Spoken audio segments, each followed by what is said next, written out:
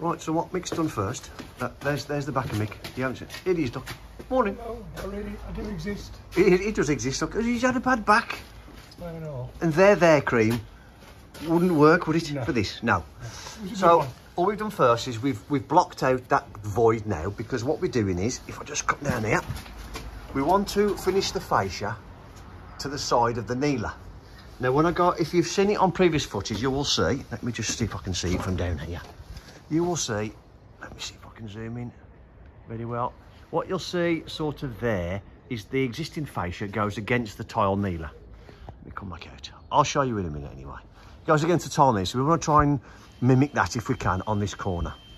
So we filled that wall with some timber. What Mick's doing now is going to start fitting the excuse the noise, someone's working next door. We're now going to start fitting the starter trim, which will then take the vented soffit board. So we'll crack on with that, but you're going to have to excuse the footage because we're having to do this before the scaffold comes down, because we're just waiting for certain things to turn up now, like lead and veloxes and things. So the scaffold would come down out of our way, but there we are. So I shall film it from underneath and try and get as much interesting footage as I can, which at the minute is looking pretty doubtful. Right, let's crack on. You can see the starter trim at the back there now. So if I get my finger there, so that's been screwed up to these blocks I put on, if you remember. I put these blocks on the side of every rafter. And then what you do is, I'll go in a minute and show you. Then you get your soffit, you clip it into your starter trim. Mick's down there now, just fixing some screws up into here, so it gets covered then by the hockey stick of when the fascia goes on, it goes in and clips up inside it. Just so it's difficult to really show you.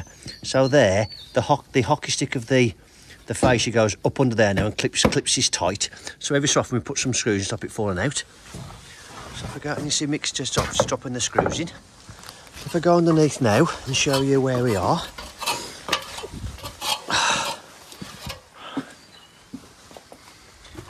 So that's, other than a little bit of a wipe, because it's a bit mucky, that's on there now. All the way across. Clip that in. We've decided to do a box end over there, which again you can't see, but all it basically means is a little bit of a drawing, like that, like Mick's done there. So we've got the barge comes down like that, and then it comes down to there. And this part, as you look at it from there, you then have to make up a bit of I've cut the barge off like that, and then we've got a piece of this 9-inch, and we've gone a cutter piece like that, and we'll cut the top off it, and then we'll put a corner piece on there to cover that in, cover this corner in. But normally what you can buy is a piece of this that come in 2 metre lengths or something, and it's got a double, about 600 wide, is it normally? They'll normally, because it's such a big piece, they'll normally cut you a metre off, because instead of buying a whole board, it's like a double-ended board, isn't it, in effect? How much, about 600 wide or something are they, width-wise, those box ends? You can get them up to I think 750 is about the biggest. So what it is a piece of this board, and we can't remember what the widths are, but it's a piece of this that's continuous, and it's got like a double end on it, which means you can trim it to suit your bird box by doing that. And because it's already wide, it goes all the way to that, and you cut it at an angle and come back down again. That's what you use it for, and you can obviously turn it around and use both ends in, so you get one piece. But Mick seems to think generally where he gets this from, you can buy a metre length or something, because it's a lot of money. The whole 5 metre length. Yeah. Because it's so expensive, most people will sell you a metre. Sell you a metre, so that's what you normally use. But because this is such a small barge and small fascia, we can use a piece of this offcut. We're going to crack on and put the fascia on, and then we'll show you how we join everything. In fact, what I will point out is the way we've joined our soffit is there. I don't know if you can see it very well. And all we do is get a bit of the starter trim, and we just cut it back to back. Preferably by H. Yeah, you can buy H trim. Yeah, you can buy trim 5 metre length like that, but we're buying a 5 metre length for that scenario. And yes, if we could think we could store it safely, then we'd probably buy it, but it's the sort of thing that gets damaged. So all we do is buy the proper glue activator, this stuff. It's like mitre bond, but it's all plastic. And you just cut 2 pieces and you glue them together, and then slot it in so it's H trim yourself, rather than buying the actual H trim, which is less expensive. What we're doing now is just a bit of a tip really. When to getting your find out where your pins are going to go for your fascia. We're making a bit of a rod, so we'll just get a piece of timber.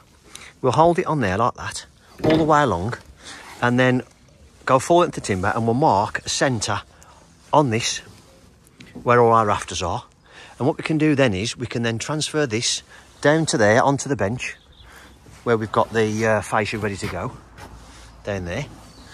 Then I've got my little white Milwaukee marker pen, like a Tipex pen, and I could put tiny dots on, about 60 or 70 mil up, using the old square to mark each centre. So when we get it up here, because it's quite awkward, we can just put the pins in on the bench down there ready, come up here, push it up tight to the soffit, not the pinning, and we know that we're going to hit the timber every time. All we do normally is we normally put a pin at the bottom, like I say, 60 or so mil up, and then the top bit we don't pin, because you can guarantee it always hits the gutter, doesn't it? You can guarantee you hit the gutter bracket every time. So all we do then is we use a coarse thread drywall screw at the top when we put the gutter bracket in, and we go through at the same mark above the pin, and we go through into the timber with like a 2-inch coarse thread drywall screw for the gutter bracket, and that holds the top of the fascia. So we'll set that up, how we're going to do it, and I'll show you exactly what I mean, transferring the marks onto there. So we've got our rod all marked, as you can see. I know orientated, this is correct, so let me stand this way. So this is correct from that right hand side. And all it's doing now is we've got 60 mil set on the square, going along and picking one of these, because this is every single one that I've marked on there, so we've got an idea of roughly trying to get these evenly spaced. So we just leave that sat on there like that. We could go all the way along, picking up the marks that we've already done, putting a dot on. Oh, we missed one there, I can go and measure that one. And then we can put the pins in, lift it into place. I can hold it from underneath, not the pins in. It's that simple. All we've done then is, because we've only got this length of timber, all we've done then is we can flip this over. I've numbered this number 2. Take it towards Mick now. And then find our last one, which is where we know we finished on that end. Pick that up like that. Get the mark on there and carry on again. And go all the way through, picking up our marks. And that's it. Go ahead then. Got our white dots, you can just about see. And we go ahead then, tack all of our, remove your plastic first obviously, because there's no point leaving plastic on, because it's a pain to get off after. Plus if you leave it on, it tends to get really sticky and marks all the face of your fascia board. So take it off at the start. Just be careful, that's all, just be careful with it. So we do that all the way along, get our starts, and then we go up there and pin it in place. So our fascia's all on, using our rod as I said, and we've done the box end on there, which we think looks quite nice, quite tidy, which is just your barge comes down and you put a bit of a timber in there, bit of plastic in there, put a couple of corners on, and then put the corner on there. All you do with this one is and I'll go over to the bench and I can show you better. We've got another corner there, Mick. What you do, or Mick can show you what you do. This is what you do with that to make it look tidy. So. Okay. Imagine that's a single and that one's gone.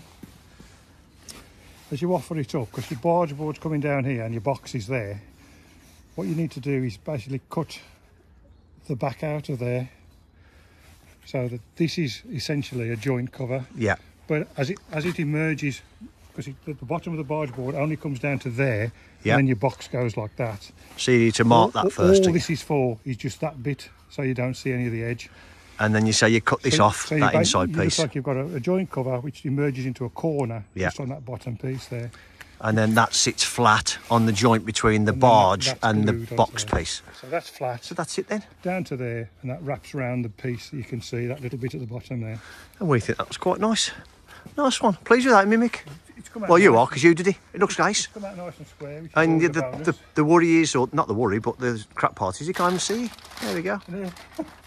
So if I just quickly jump up on the scaffold, you can see that is all on, all pinned, black pinned.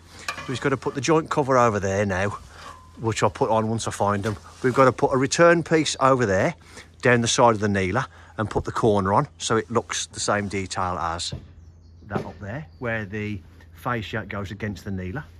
So when we've done black to try and make sure we match that, black and white, black and white. So we'll do that then, and then the fascia is finished, and then we're going to move on to the downpipe over there. Good morning, Michael. Good morning. Put your silly hat on then so they can see it. Lovely. We can crack on now, can't we? Yeah.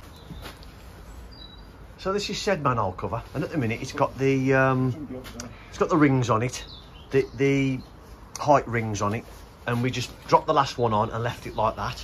But as you can see, bit of a trip hazard. And now we've got to bring all our tools through here, and we're moving into there. We're just going to sort it out, and we've got some sand left, and we're just going to put that round here, tied up a little bit, move all this. Again, it's just bits that we've got to do, so we'll crack on and do that. I ain't going to film it because it ain't interesting, is it? And then we'll move into here, which is where we're going to fit the... There's a boiler flue at the moment, and that other side there is going to be a downstairs toilet. The boiler is going there. So what we'll do is we'll fix a piece of 12mm ply onto that wall, up to the wall plate height, because there's a flat roof going in that part there, which is, if you haven't already guessed or realised from other footage, there's a wall coming across here to about there, into this reveal. I think we're going to do it plasterboard all the way across and goes to there. That's going to be access into the utility. There's a doorway going in there. That'll be into the utility there. There'll be a wall in there, utility that side, walk through from the front door into the kitchen. This will all be the kitchen. So the boiler's going there. We're going to plywood, then plasterboard, then we can mount the boiler. Underfloor heating manifold is going under the boiler. Underfloor heating all in here. Right then, bit of an update for you on what we're doing. So let's crack on and do something. We've now fixed a bit of ply on the wall there. It's got a bit damp with it, I forgot to bring it inside, but so we'll let that dry out before we plasterboard it. We've just been talking about a plan with regards to what we're going to do in there, so I'll discuss that in a future episode, what we're going to do. But we're going to move now onto the lead work. So what we're going to do is, in fact, I'll tell you what though, let me say something about materials. Look at the state of that lead. We bought that brand new, unroll it, look at the state of it. What are we supposed to do with that now? Both sides. Yeah, it's shocking, absolutely shocking. We got to try and clean that now. So when we put it up there, brand new, it doesn't look dog toffee. Anyway, what we're going to do, cut it into 1.5 metre lengths. Come back, 1.5 metre lengths. Get a piece of 25mm lath, form a 25mm lip on there, which is what goes into the cut that I did. And then we'll dress this down the wall and onto the roof. Once we've put the roll of abutment kit on there for the ventilation, which, if I try and show you, is in here. Let me get it. Here it is. So this is what goes on an abutment roof. This stuff goes on top of the last tile up there now, sits on top of it, and then the lead sits on top of that. And what it does is it gives you, because of the little nipples there, top and bottom, it gives you a standoff so the airflow can go under the lead and go down the back. And what it is, it holds on with these little copper clips here, goes over the top of the tile and then clips up underneath there. And so we've cut these into 1.5 metre lengths now.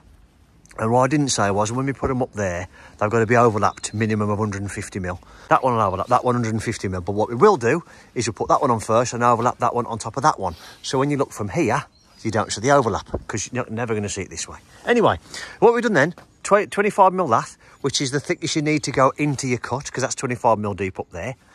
And then we've just used that then, and me and Mick have then just turned this over, gradually, bit by bit, turned it over, and then I've got my lead dresser and then just tapped it flat. So that'll just get taken up onto the roof like that now. We'll put it into the hole and we'll dress it down the wall once we've put the tiles on and once we've put the abutment ventilation on. So I think what we'll do now is we'll do another couple of these, take up onto the roof, put a couple of tiles on, and we'll try and sort of show you how this all links together. Right. Your mum might not be looking forward to seeing us on the roof, fitting the lead, the abutment flashing, but the GoPro footage was rubbish.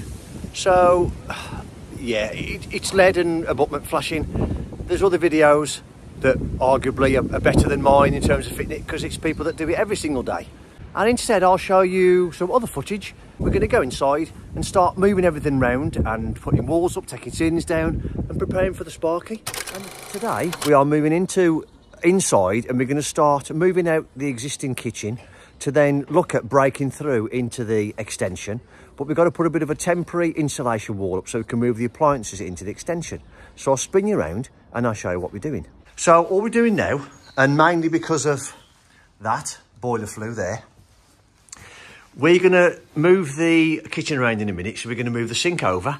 We're going to move the appliances, washer, dryer, dishwasher into here. Again, all temporary. Spark is coming tomorrow and we can start insulating the roof as well.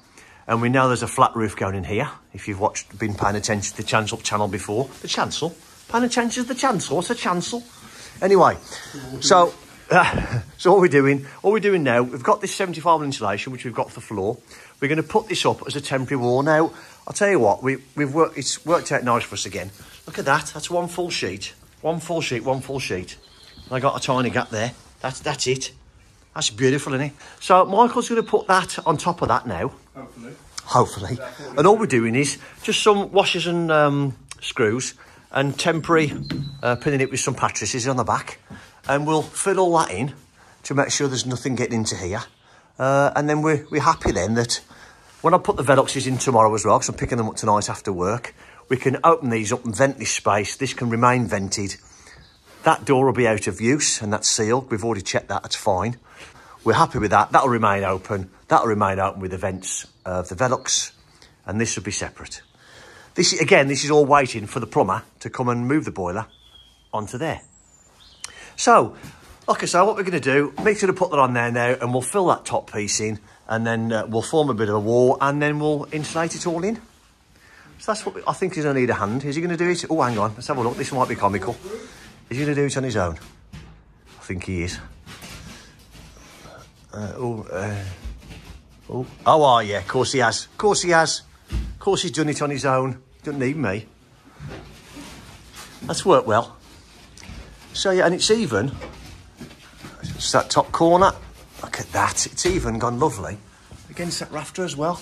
So we're going to brace it there with a bit of timber on the other side in the blockwork. We'll fill that top piece in, and that's it sealed. Temporary, all temporary, all temporary, all temporary. Right then. We've had to move the appliances out the kitchen and we're going to put them there. We've got Sparky coming in a minute. He's going to hook up some temporary power, which we've got a few spare there, which we can do that with. That's great. Temporary power for these. And then we've got to get some water from the sink area.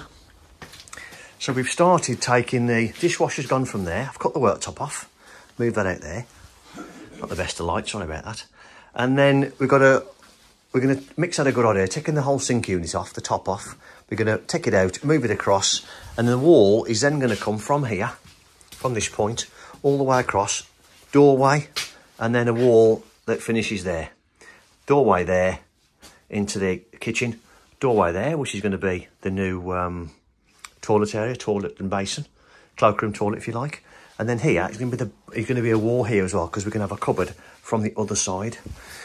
That's what we're doing. Like I say, it isn't something that putting stuff back, it's more adapting what we've got for now to allow use of some kind of kitchen still while we're doing in there. So we're going to get this, move it over, and I'll show you what we're going to do next. But it involves taking this kitchen ceiling down, finish the insulation off. And if you haven't seen the bathroom series where me and Michael over there did all the bathroom, then you can see that. This is what you're looking for on our channel now.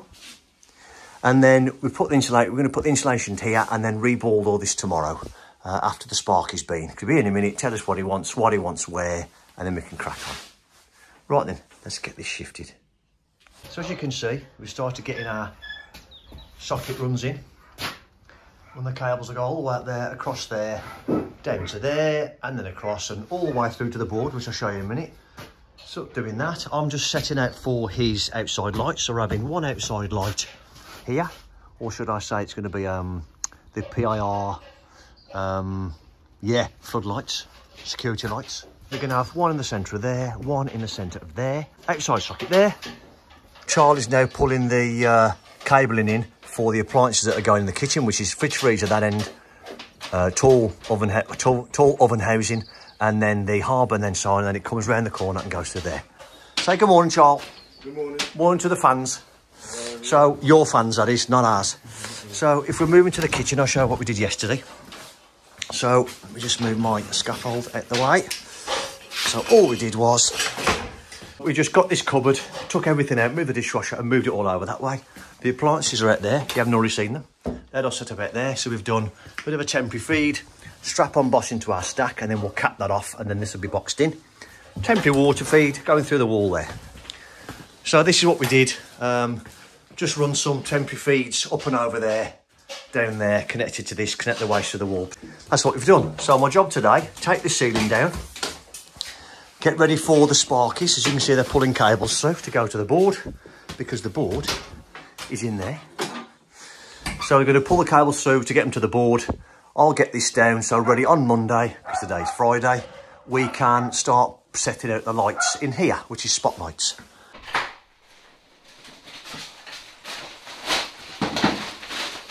Right, dust up first. Dust sheets.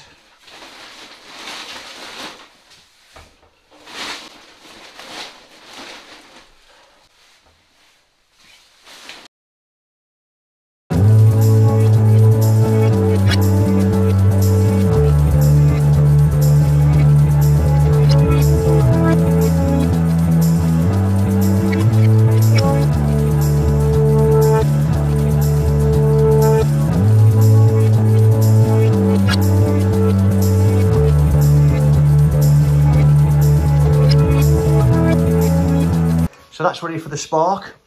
Started pulling his cables through there. He's pulled all of his cables there, which is the 6 mils and what have you for the hob and the oven. They're all in. Got the feed for the extractor and feed for the fridge as well. That's going there because there's a double oven. Come back. Tall fridge freezer there, then a double oven there, then the hob, cupboards, corner, sink, dishwasher. I think I've already said this. If I have, my apologies for repeating myself. So he's pulled his switching in. There's more to do in there because this corridor and in the kitchen is a separate to this, because this is a new kitchen and diner, other side of there. This will be one circuit, and then this and in there will be another circuit. So we've got the external socket, which is that. Switching for here and over there, but we haven't got any 3-core on site, so he's going to pick that up. 3-core nurse for the double switching. That's a socket above the worktop.